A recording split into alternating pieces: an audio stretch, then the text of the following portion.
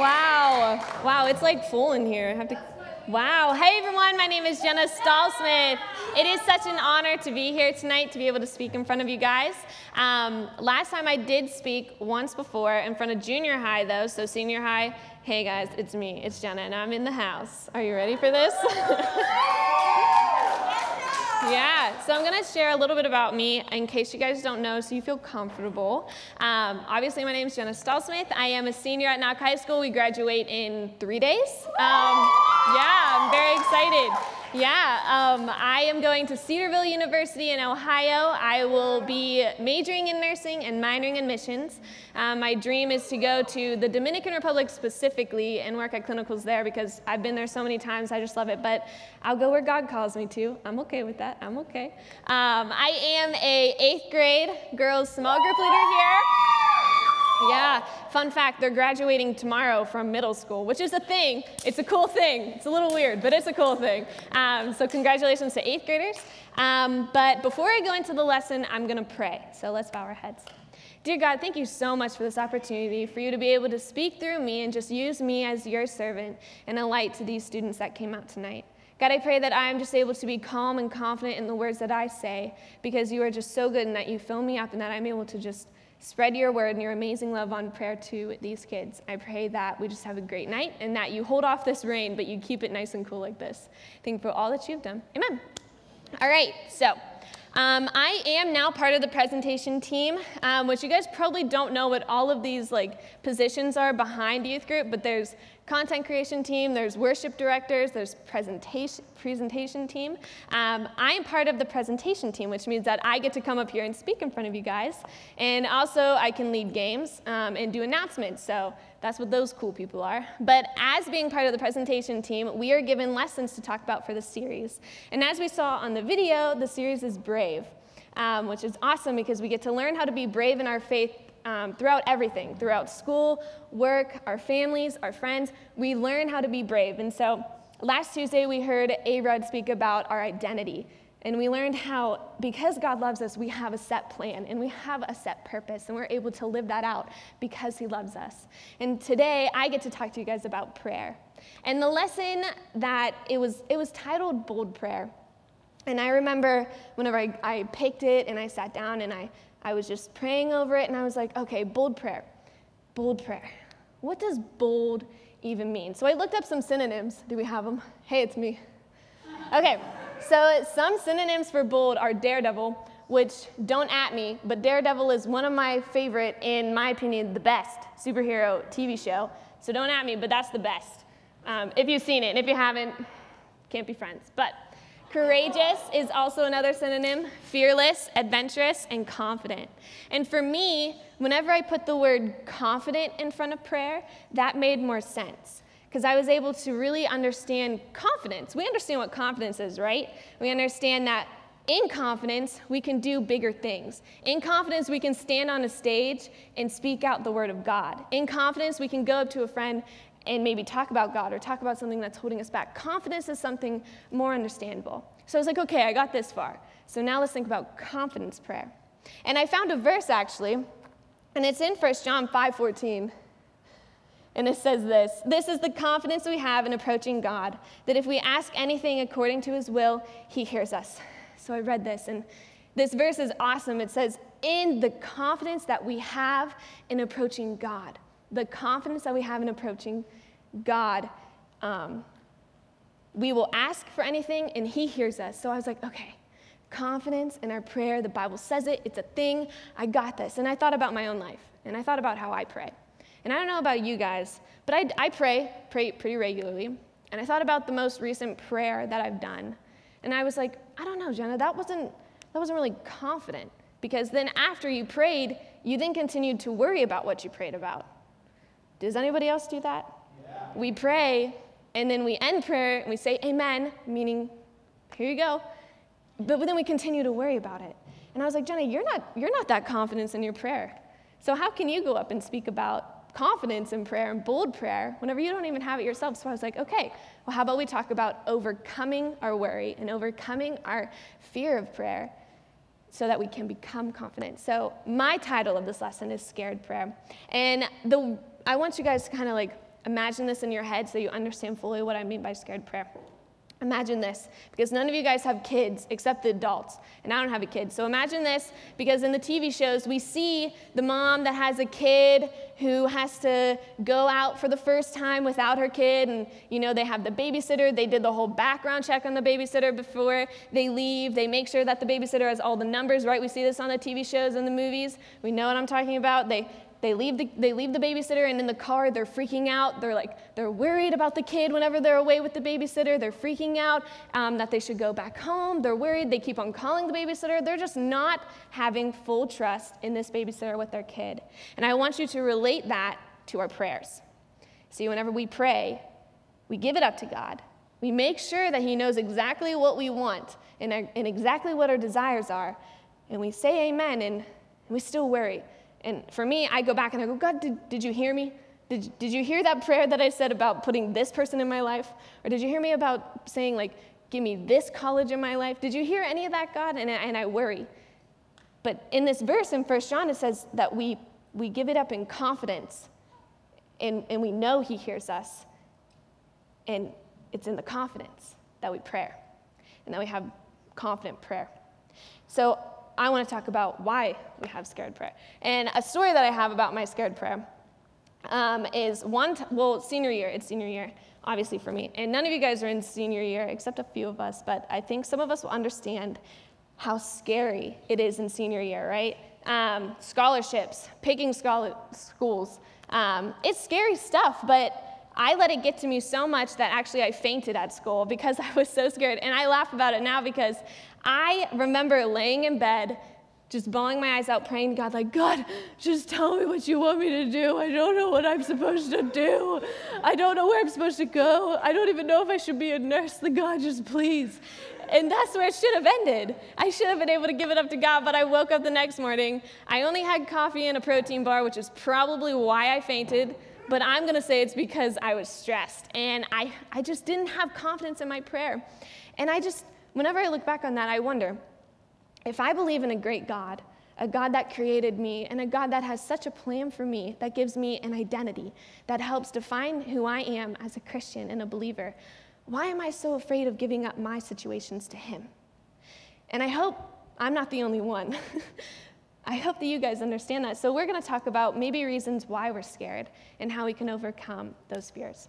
So my first reason, maybe you're scared because you don't know how to pray, or you don't think your prayer is good enough.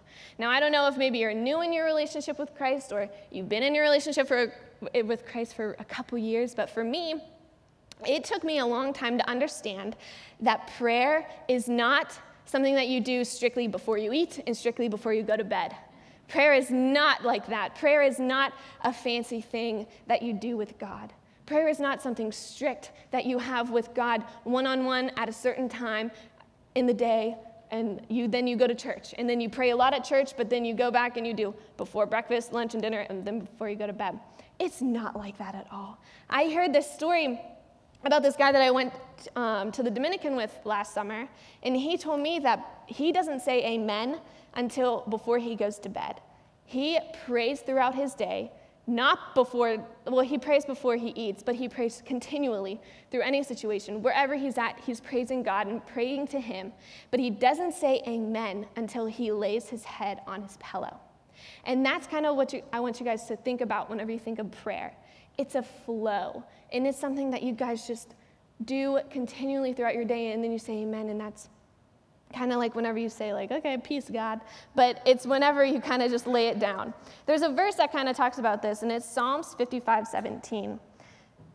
Okay, yeah. And it says, evening and morning and at noon will I pray and cry aloud, and he shall hear my voice. So something that I realized throughout my journey in my relationship with Christ, I realized that I am not one to sit down, close my eyes, fold my hands, and pray. Whenever I do that, I think about other things. My mind goes in a million directions. I can't concentrate on what I have to say to God because my mind just goes everywhere.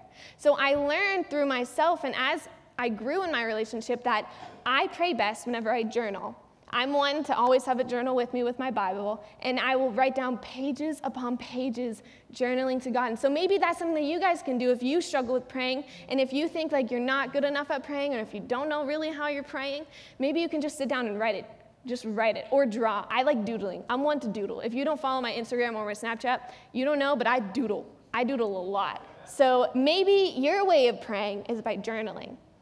Or maybe your way is worship. Our worship team does an amazing job of praising God before someone speaks, and we're just able to really build it up. I love worship here. I don't know about you guys, but worship here is pretty awesome, and we are just able to just praise God in a way of singing. And for me, not just on stage am I singing to God and praising Him, not just out there, but in the car ride to school or from work or from, like, wherever I'm at, in the car, in the shower, I sing, and at work I sing. It's singing to God because He is my song, and I sing to Him, and that's how I'm also praying to Him.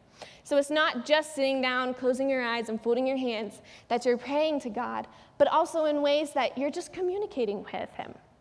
And so I heard this one quote from Louis Giglio.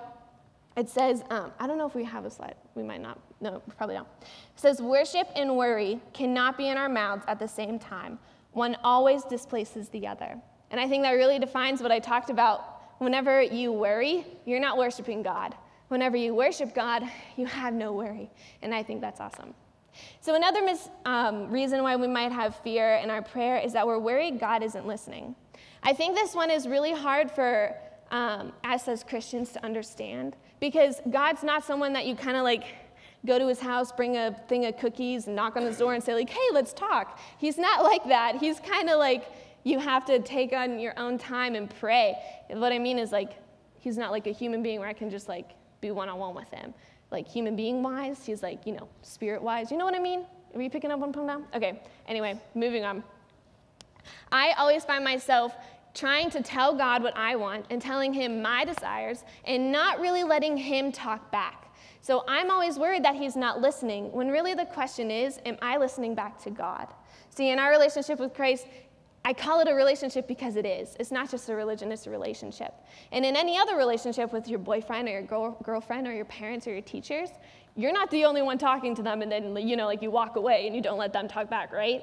You let them talk, and you listen to what they have to say, right? And that is how your relationship with Christ has to be. You talk to God and you tell Him your situations, or you tell Him all the amazing things that go on in your life. And then you have to remember to sit back and let Him talk back to you. He's one that has so much to fill you up with, not just in the Bible, but also just in the way that you live, and the people that He puts in your life, and the situations that He puts in your life sometimes are ways that He's talking to you.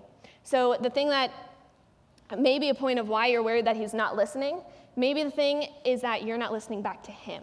So just don't forget to listen back to Him. And a verse that I have for that is Ephesians 1:18. And it says, I pray that the eyes of your heart may be enlightened in order that you may know the hope to which He has called you, the riches of His glorious inheritance in His holy name. And I love that verse because it says, and the eyes of your heart may be enlightened in order that you may know the hope to which He has called you.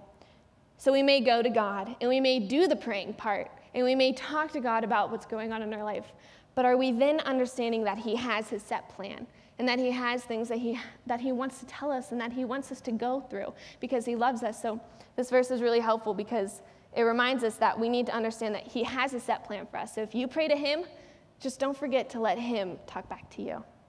Another reason why we may be scared to pray is that we may know that God will tell us something that we don't want to hear.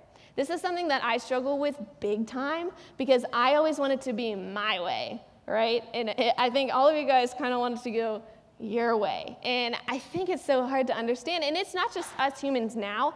Back in the Bible, people even did this. For example, Jonah. I hope we all know the story of Jonah, the one that's swallowed up by a whale. But Jonah ran away. He ran away from God because God said, Jonah, go down to Nineveh and tell them about me. And Jonah's like, heck no, I'm not doing that. And he ran, and he got swallowed by a fish, which is crazy. I don't think that happens to us now, but we also run away as Jonah did from what God tells us to do because we're like, no, those people from Nineveh are whack, and I don't want to put myself in that situation. But in the end of Jonah, we see that Jonah then listens to God. He goes to Nineveh. Those people are still whack, but at least Jonah listened to what God had planned for him. And we see God work in ways like that once we listen to what he has planned. I think for me, going through high school, I can look back and see ways that I ran away from what God had to say and in ways that I did what God had to say. I would not be up here on the stage if I was a freshman. I was too scared and I didn't listen to what God had to say back in that time. But now that I was able to listen to what God had planned for me, and I'm able to just really hear what he has in store, I'm able to follow his way, and I'm able to follow his light, and I'm able to stand up on here and serve him in a way that is just glorifying his kingdom. And a verse that I have for that is from Proverbs, 3:5-6. Trust in the Lord with all your heart and lean not on your own understanding. In all your ways submit to him, and he will make your paths straight. I love this verse, and I think this one is a classic, some might say, a classic, because we all know to trust in the Lord, and we all know to lean not on our understandings, but to submit to him, I think is the hardest one. I think submitting our lives, submitting our situations, just giving it up, living in humility to understand that he will make our paths straight. We won't go on, we will have roller coasters, but it'll be his roller coaster, and I think that's the coolest roller coaster of them all. So I do have a commitment for you guys. It says, I will let go of my worry and pray confidently to Jesus Christ this week. Let's pray. Dear God, thank you so much for all that you have done and for helping us understand that prayer is to be confident and bold, and that we are to just lay it all down to you and not have worry and to not be scared and to not worry if you're listening and to not worry if it's good enough or bad enough or, not right. I don't know. God, I just pray that we are just able to submit our lives to you and just have full confidence in the words that we say. I pray that in small group we're able to talk more about prayer and to be open about ways that maybe we can talk more to God if we do feel a little distant, but that we're just able to glorify you more and more. Amen. If you do want to say this commitment with me and live it out this week, join me.